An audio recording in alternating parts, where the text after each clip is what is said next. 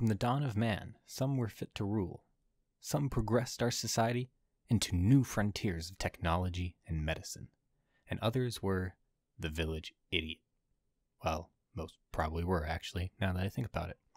For most of human existence, however, you could only see these types of people, if they lived by you, at the carnival's freak show, or with Bob Saget on America's Funniest Home Videos. With this, however, it would appear we only scratched the surface of what we as humans were capable of accomplishing when we really didn't use our minds all that well. At the turn of the millennia, all that would change with the internet, the World Wide Web, and especially a video uploading site called YouTube. Here, users could post videos of whatever they wanted, many not realizing of how stupid or insane they looked exercising this great new power they had. No one could ever imagine how many crazy people could possibly think sharing their views or insane ramblings on a public forum would be a good idea, but it was happening.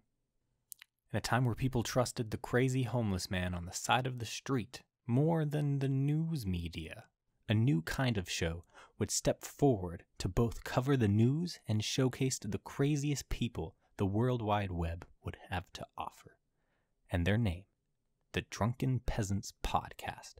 This alt-right, redneck, doobie-smoking podcast would forever change the internet, one episode at a time.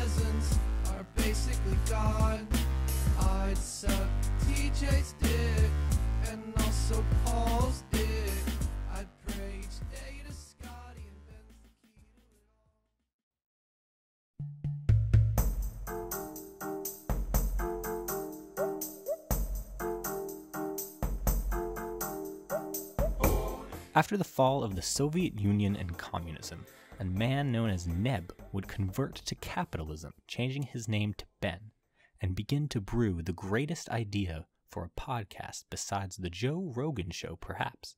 He loved listening to political podcasts at the time and wanted to start his very own.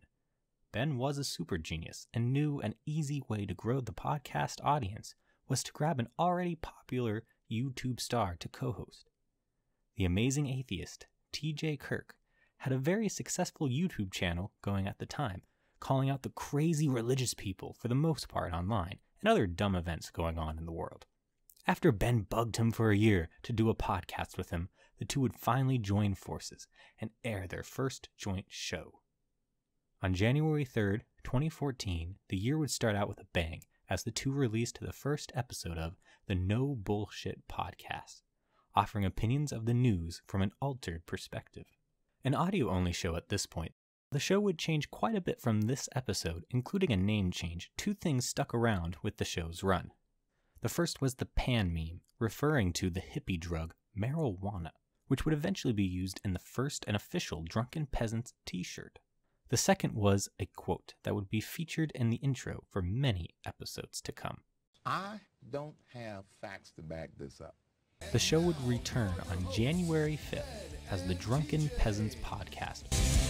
Hello! I feel so dignified being a host. Yes. We are your hosts, Ben and TJ. I'm Ben. No, you're not. No, wait, he is. He is Ben. Early Drunken Peasants had a focus really on covering the news, as there was plenty of bullshit to talk about.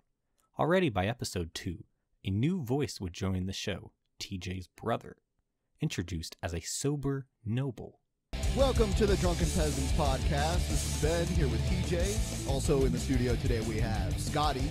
Yeah, he's not a drunken peasant, though. He's a sober noble. Yes, sober noble. He would appear on the show quite a bit. The Drunken Peasants were joined by many guests, mainly from the YouTube atheist community in early episodes of this show.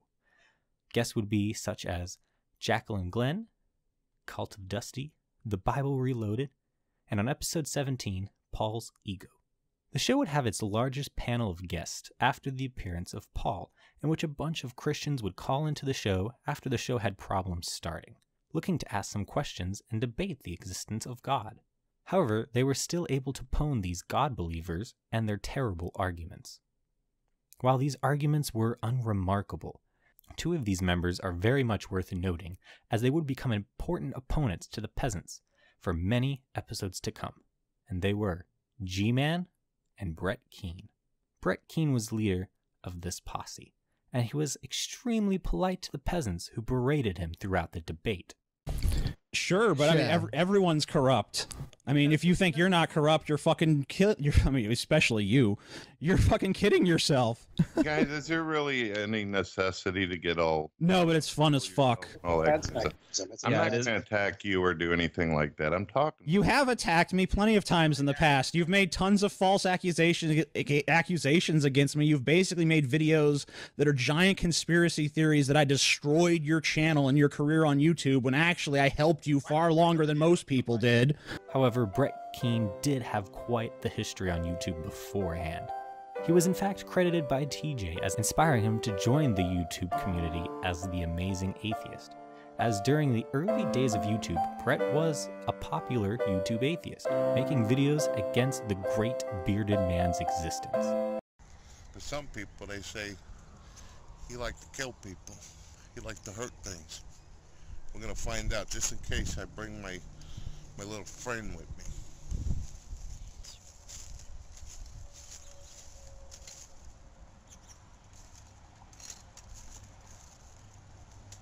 Yo, Jesus, where you at? You in there, Jesus? I don't see him in there. However, Brett stirred up a good deal of drama within the atheist community, betraying many people he called friends, and running many scams and scandals during his time on YouTube. Brett breaking many of the community rules on the site over time would force him to create many YouTube channels. Brett would create many videos and constantly be known for deleting videos that could possibly be used against him in the future. Okay, we'll go with Coughlin 000. Or what do you think? Let me see. Maybe 616. We'll do 616 right afterwards, after I report every goddamn video on the channel.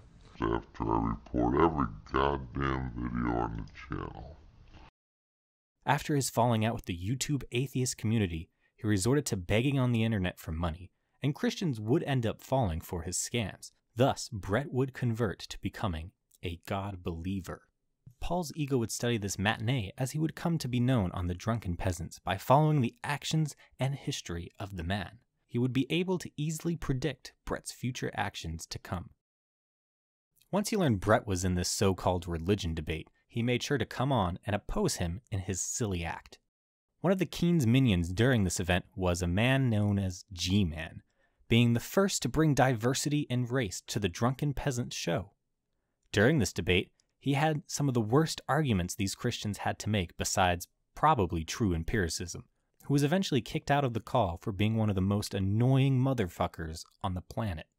Right. Let me... Guys, may I ask Well, you a what question? we take from this is that the amazing atheist doesn't even know anything about anything. He's an ignorant, disrespectful jerk, and he doesn't have any substance or background at all to tell anybody anything about the existence of God, because he himself has demonstrated he doesn't have a clue what he's talking about. I'm sorry, I just dozed off there. What'd you say? Okay, may I ask TJ a question here?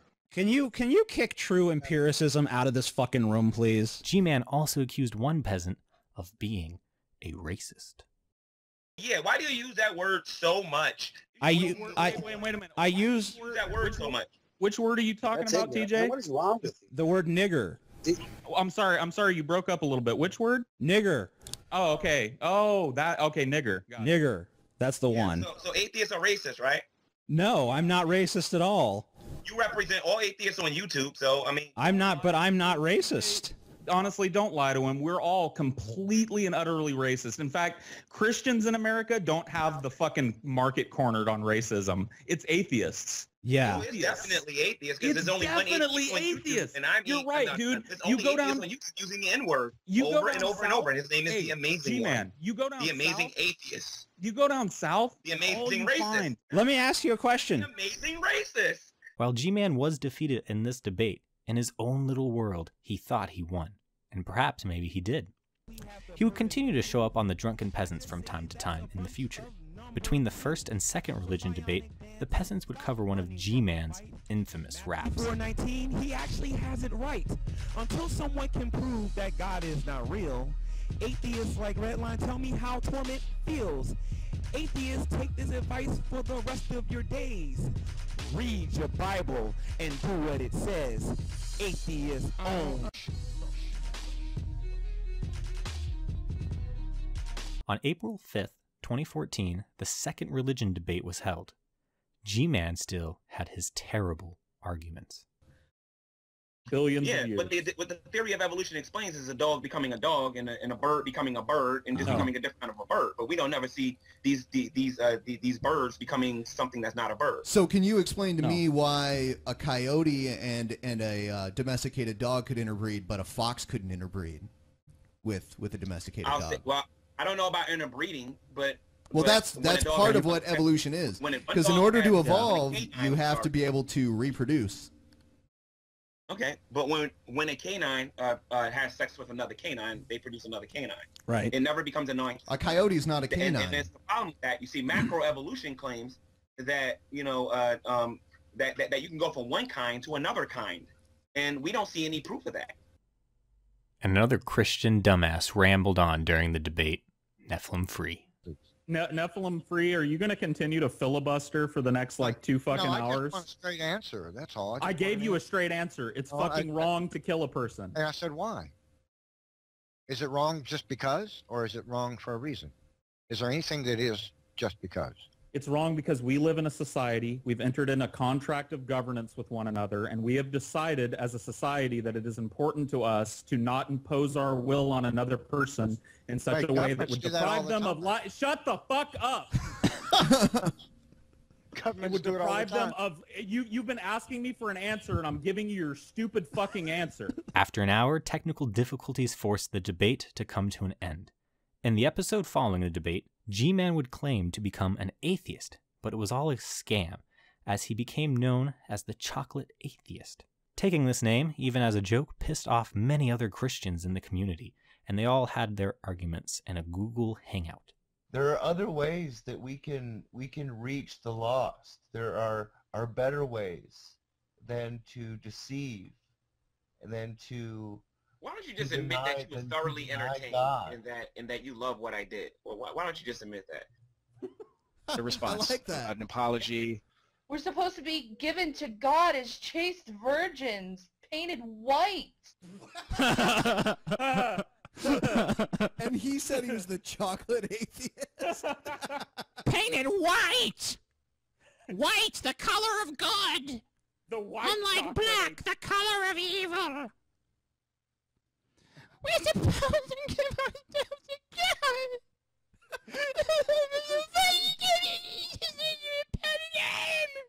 And you do it, of all days, you do it on the day that a bunch of children in the United States are participating in a pagan ritual rolling eggs around. You do it on that day? The day the bunny lays eggs? Come on, motherfucker. It's wrong. The majority of this episode, however, was spent discussing the fall of Brett Keane after he pissed off the peasants in one of his latest video uploads. Today, we're gonna put a nail in the Brett Keane saga coffin. Yes. Yeah, unfortunately. All good things have to end. For all good things must end for like the 15th time. Exactly. Right. However, they were far from over dealing with this individual. Drunken Peasants continued on, leaving Brett behind for a short time, and continued their course forward. On episode 25, a new peasant would be revealed, Scotty Cena. We got Ben a present. We should show everyone Ben's present. Oh fuck no! Hand us your present, Ben. Yeah, this is one of Ben's presents. This is Ben's best. This is yeah. John fucking Cena. Dude, make the... Every poll conducted of the fans have universally said that Scotty Cena is the best Drunken Peasants host. Commonly, he would star when TJ's brother would be away in Canada. Drunken Peasants would still cover the news greatly, but as time went on, they would continue to delve into the depths of YouTube to find more crazy people such as Brett Keane.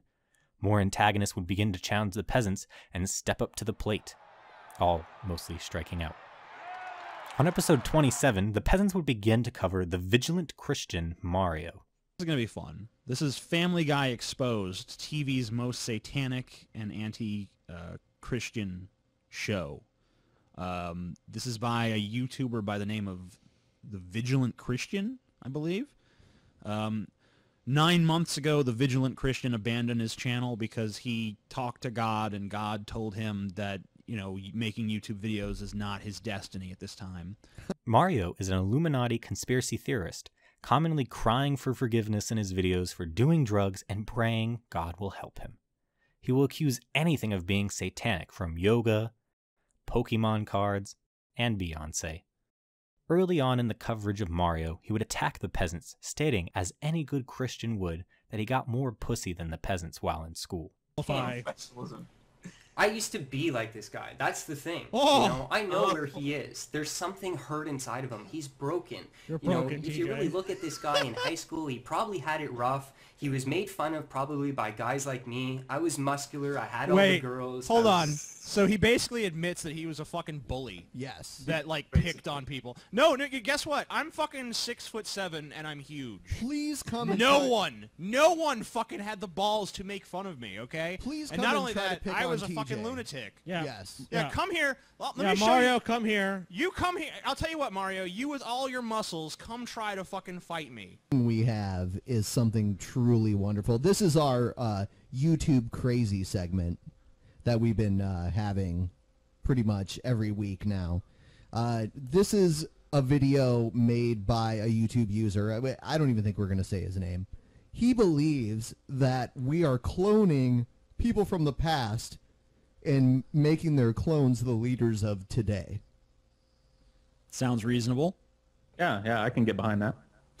All right, well, here we go. Hello everybody, this is Evan LaFavor here with the breaking news video. Evan LaFavor would appear on episode 28, and while the peasants treated him as another crazy man at first, they would eventually come to his side and convert to Evanism, and becoming friends with the man claiming to be the biological father of Jesus Christ. Oh, Evan LaFavor, how's it going? It's going good. Can you guys hear me? Yes. Okay, sweet. Awesome. It's going good. It's an honor to be on your guys' show at long taste last. you as well. So, you're the biological father of Jesus Christ.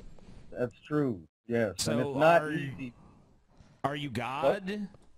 Well, see, my son Jesus and I do not like the G word. We don't like the God word because monotheism is a lie, and the God word, it implies superiority. And Do you Jesus guys like to Christ smoke and I- weed together? Do you ever smoke weed with Jesus? Oh yeah, of course. Oh, that's As a pretty matter of sweet. fact, you know, I'm sorry to hear about you guys not voting legal weed in. What a bummer. It is a shame. That is a real bummer, See, man. when I become king of planet Earth, the first king of planet Earth, I am going to legalize weed on both a recreational and a medicinal level. The next antagonist to step up to the plate was Ryan Wiley. Anyway, here's this faggot. Yeah, I believe his name is Ryan Wiley. I could be mispronouncing his last name. And he Grindin' Willie. That's he his name. believes that popular atheists on YouTube are not being properly held accountable for what they say. But he's gonna do the job. Yeah. He's dressed for business. Yeah, and actually I need to start it from the beginning. I criticize popular atheists frequently because I He lives in believe Michigan too, people apparently. should be held accountable. Yeah, so within you guys should go the beat his mainstream. ass. Yeah, I think he goes to U of M, so go down to Ann Arbor and, you know. Actually, no, we don't condone that. Officially. I believe that when you have power and when you have popularity, you should be able to represent the movement well. I'll tell you one thing, if you want to be the one that represents them, you got to get better audio, for one thing. Yeah. Now, before the viewer here claims it is because Ryan didn't get any views himself, let's take a look at his recent video views so we can put that one to rest once and... Oh. Anyway, Ryan would commonly argue on Twitter with the peasants, as clearly The amount of characters was perfect to debate hard issues with others. Ryan, though, was far from the most interesting antagonist from this time. Even Brett, at least, while he was a bigger piece of shit, could hold your interest for a greater period of time. Ryan would get some balls to get off of Twitter and come on the Peasants for once to debate Jacqueline Glenn. Here he comes. Here he comes. In our asses. Oh my god. Is he on? Ryan? Yep. Yes, I'm here. There you Hello. are. Holy shit. Yay. It's a miracle. Can I have a chance to It's explain, a like, miracle. why I don't G-Man also made a quick appearance, as he did quite a bit when other atheist guests were on the show, as the Peasants were quite excited to show off this rapper's skills of debate and religious ideas, as they had come to accept that he clearly was the winner of the Drunken Peasants religion debate. Tim Black, known as Tim the Bartender during this time, would make a video against TJ. Oh, it's a black guy. You guys made it back. Congratulations. Brutally, Welcome and his to name is Brutally Black. Honest. That's double I'm black. your host. And first thing I said to myself is, who the fuck is this guy talking to? Who's this guy giving advice to? Okay, pause They're it. not real. I'm giving, I don't know, I don't know how it's not clear from the title, but I was giving advice to people who are atheists, but have not yet admitted it to their friends and family. That's who I was talking to. I would think it would be obvious from the title alone, but apparently it's not. During their fight back and forth over YouTube, Tim would utter the quote many DP fans would come to know. Scratching my belly and my Yeah. dick, it got in the way. It just got in the way. And I think I'm the spiritual heir to Diogenes. So I think that's where that's coming from. It's a tradition of sexual perversion that reaches back through the ages. What the fuck you talking about, atheist? I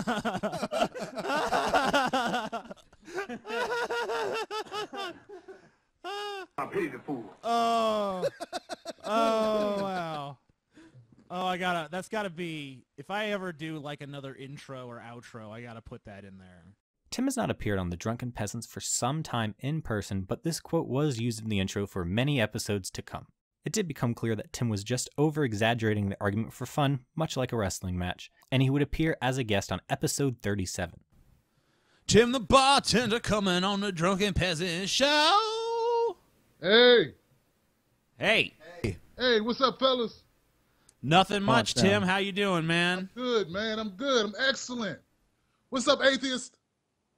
Oh, nothing much. I'm happy to see you, Tim. I mean, after all this time, we've done 3 videos talking about you, and now we finally got you here. So, Hey, Ben, man. you had some kind of really racist question to ask him, didn't you? No, you did. No. You had some really racist question, I think. What was it? Tim would give the Peasants a black card as well. They again would have a falling out over some disagreements over the Chapel Hill shooting. But they would resolve this disagreement and return to being friends.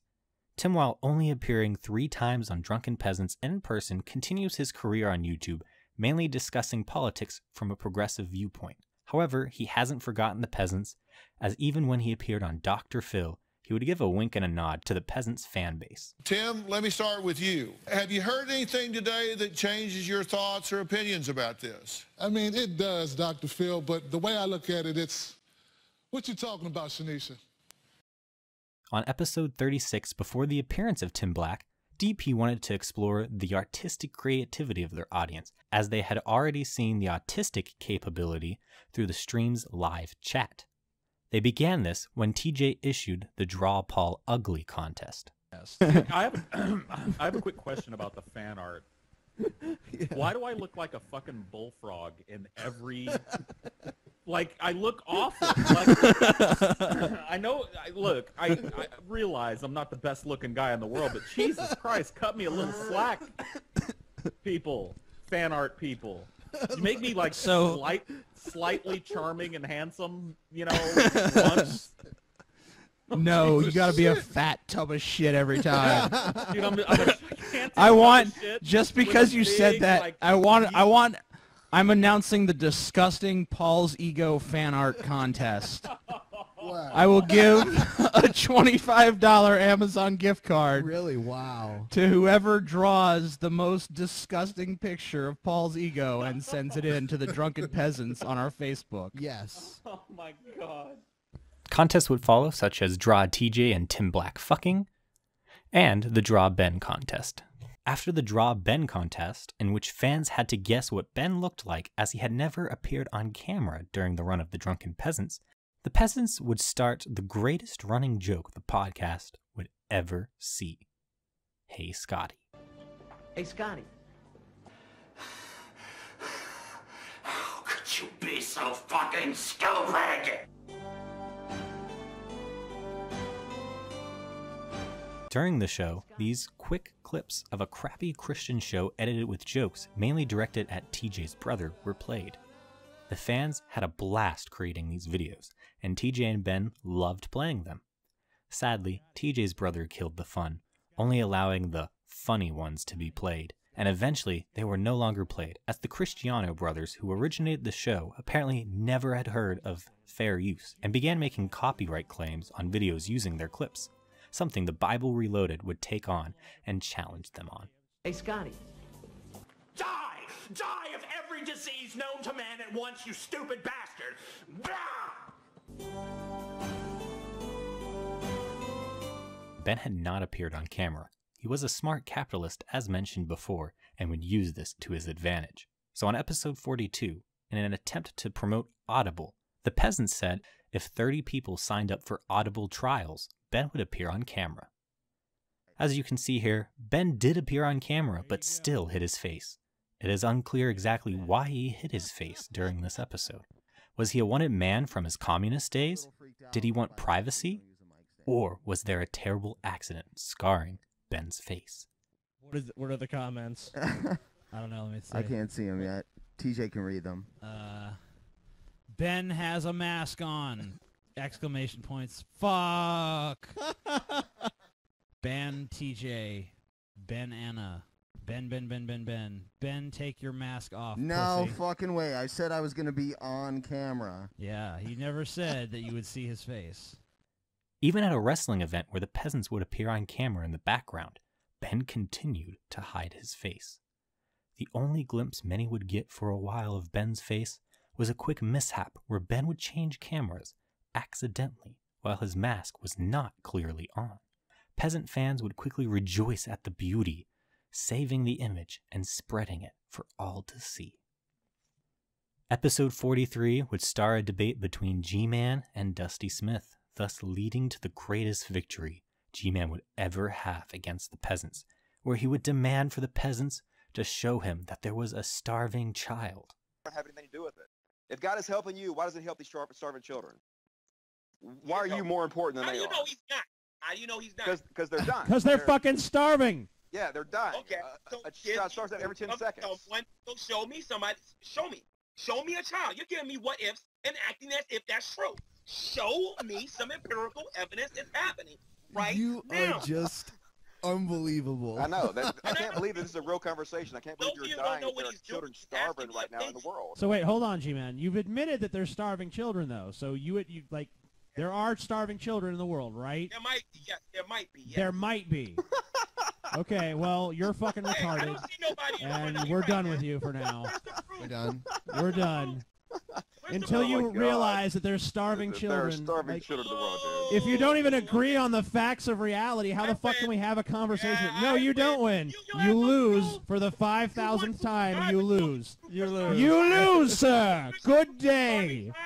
You lose. You lose, G-Man. G-Man. I am afraid that you lose. G-Man literally wants us to produce a starving child. Yeah. Yeah, like, okay, it's getting too ridiculous. Yeah, you know what? Produce I a just happen to have starving a child. starving orphan. Yeah, because, you know, Prove if we saw that starving children are children, starving. we of course would just like say, keep starving so we can prove this to G-Man. just in case G-Man asked me to present you as evidence that you exist. G-Man, skeptical of the fact that children are starving, but not of the fact that there's a magical man running his life. Has G-Man ever watched the fucking news? Oh, shit.